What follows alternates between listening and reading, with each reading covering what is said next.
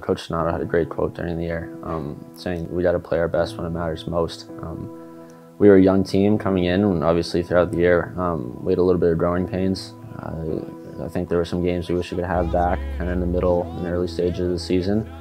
But towards the back half of the year, sort of going into those last games of regular season, throughout playoffs, and then obviously that championship weekend in the ECAC, I think we're really starting to come together as a group and sort of realize what our identity was, which I think is a huge confidence boost and sort of a step forward for our group.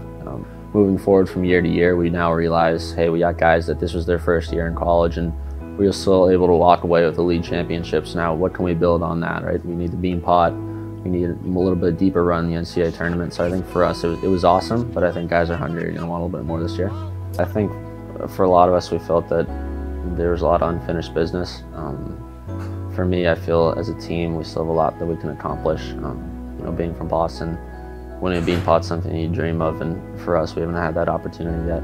So that's something that I think all of us are looking forward to. Obviously, I had mentioned making a deeper run in the NCAA tournament.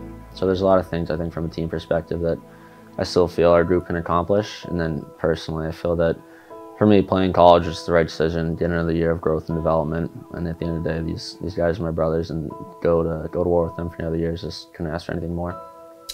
I just find myself throughout the summer just thinking about that time where we throw in the jersey for the first game and hopefully come out with a win. Obviously last year going up to Dartmouth and winning that first game was pretty special. I mean, I still remember my freshman year also against Dartmouth. We were able to come home with a win at home. Just being able to play that game and walk away with a win and get those freshmen, those new guys, their first win under their belt, I think is an experience you remember forever. So for me, I'm really looking forward to that first game and sort of growing with the new group and see what we can do.